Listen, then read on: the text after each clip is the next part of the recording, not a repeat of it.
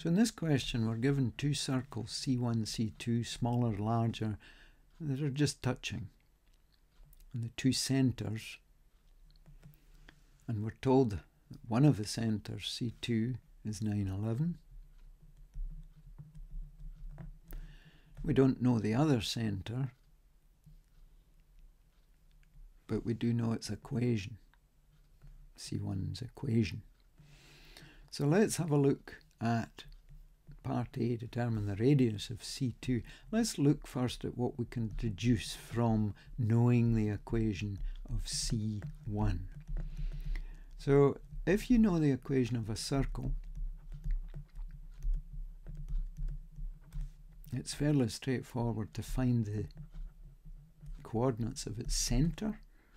We just check that x squared and y squared, there's just one of each of these. Then we can do the following. We look at the x term and its coordinates and its coefficient and half it, change the sign. Look at the y term and look at its coefficient 10, half it, and change the sign. That produces the x and y coordinates of the centre of the circle. And once we have that, the radius can be calculated by squaring each of these coordinates. -3 squared is +9, -5 squared is +25. Add them and then subtract whatever the constant term is at the end. So take away 9. Now that gives us the square root of 25, which is 5. So the radius of the smaller circle, let's draw in this line joining the two centres. The radius of the smaller circle we now know is 5, and the centre is -3, -5. Let's call this D, let's call this point D, and let's call this point F.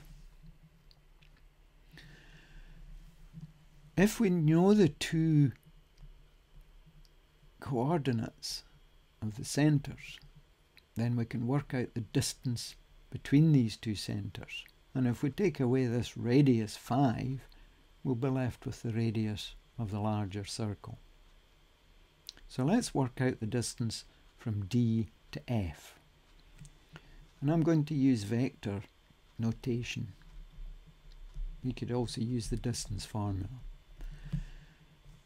Travelling from D to F, we're at an x-coordinate -3, we end up at an x-coordinate of 9. That's 12 units. If you like, it's 9 minus -3, gives us 12. And if we're at a height of -5 for the y-coordinate, we've travelled up to a height of 11, that's a distance of 16. 11 minus -5 will give you 16. So the components travelling from D to F, we've gone 12 along, 16 up. So the distance from D to F would be the square root of 12 squared plus 16 squared. So that's 144 plus 256. Use your calculator for that. It's the square root of 400. That's 20. So the whole line from D to F is 20.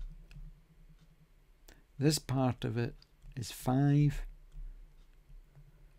So this remainder, E to F, will be 15.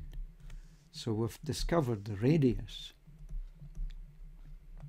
of circle C2 is equal to 15 units.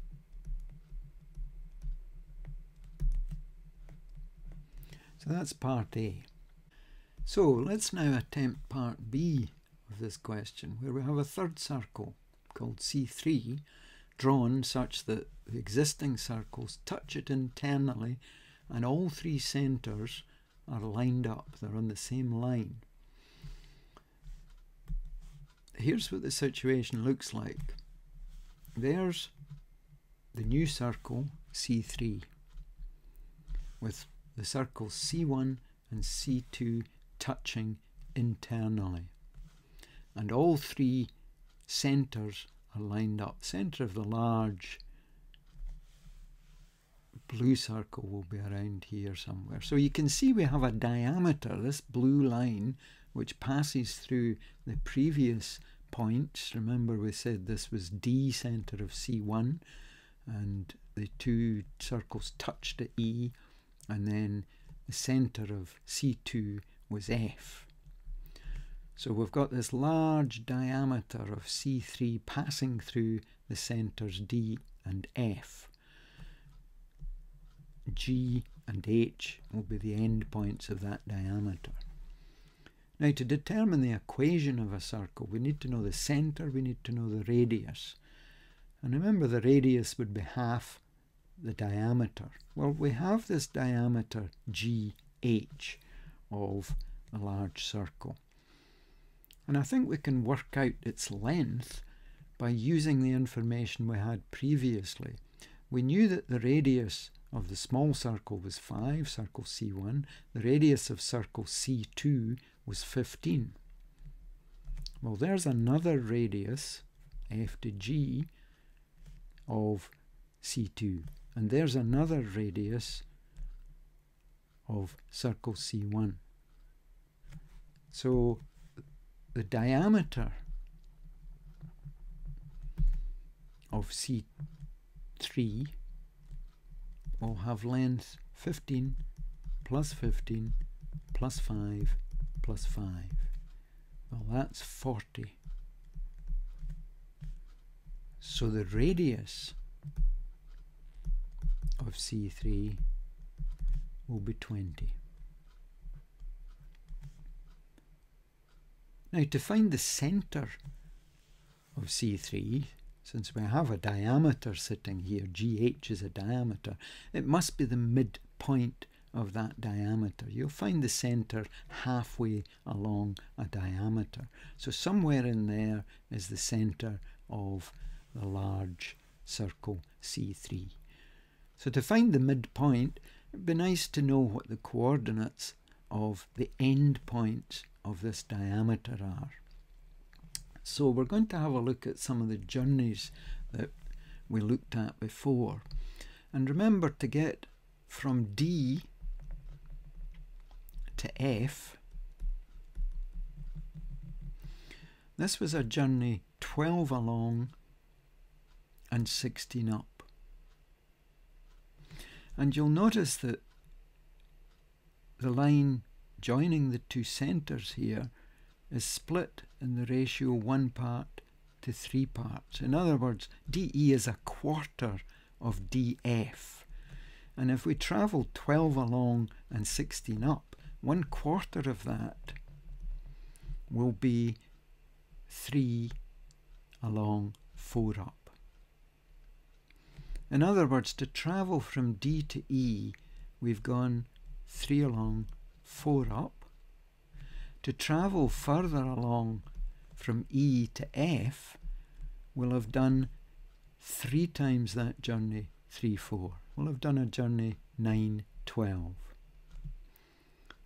So 3, 4 plus the 9, 12 will give us the 12, 16. So we're just doing a couple of journeys from D to E, 3 along, 4 up.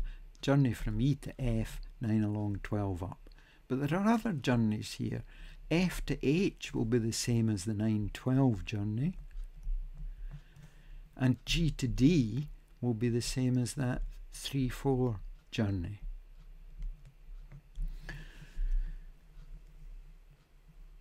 So if we know these points, D and F, we can certainly work out what H and G are by looking at the journeys that we need to travel. First from D down to G, and then from F up to H. So let's now look at the coordinates of the centres. Remember, F had C2 had centre 9, 11, and C1, that's point D, that centre was -3, -5. We found that out in the first part of the question. So the opposite of a journey 3 along, 4 up, is 3 to the left, 4 down. And if we're at -3, 3 along to the left will get us to -6.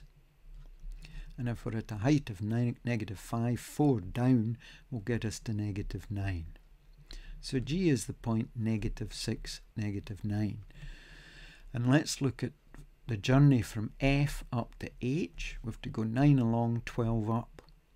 And we're at x coordinate 9, and we go 9 to the right, we'll be at an x coordinate of 18.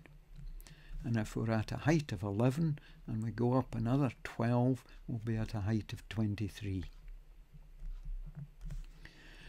So now that we know the coordinates of G and H, we can find the centre point of the diameter GH.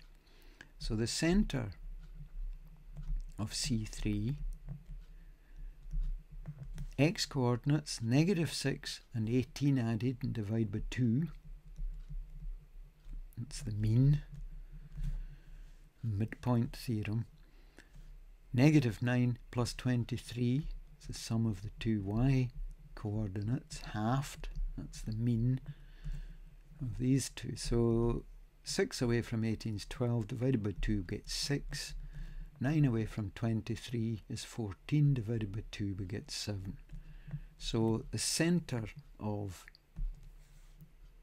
the big blue circle, C3, is 6, 7. So finally the equation of C3 is x minus the x coordinate of the centre plus y minus the y coordinate of the centre equals the radius squared. So 20 squared, that's 400. So that's the equation of C3.